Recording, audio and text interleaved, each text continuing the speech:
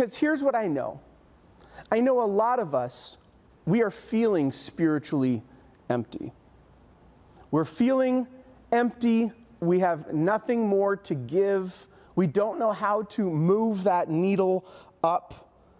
And some of us, we can actually let that empty tank be our permanent condition.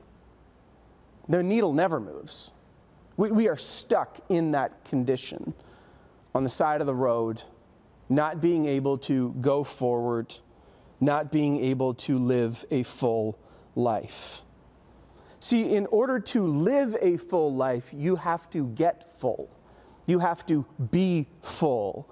And it's kind of like God is telling Abram, I see something great inside of you.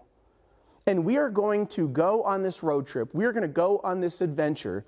We don't always know the destination, but God says, walk with me and we will get there together. I see greatness inside of you, Abraham. I see greatness inside you, Sarah. And you are not defined by your past or what other people think about you. I see greatness inside of you, and I want to help you move your needle upwards. You have the ingredients inside of you to live life to the full, to be fully, the gauge right at the top, right?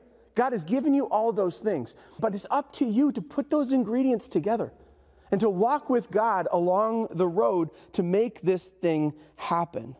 They don't all come together in the mixing bowl until we walk with Him, until He's revealing stuff to us when we spend time with Him. And when we do that, He makes us into something great. And listen, He always stays by His promises. And so the thing that He wants to point out to us is keep moving.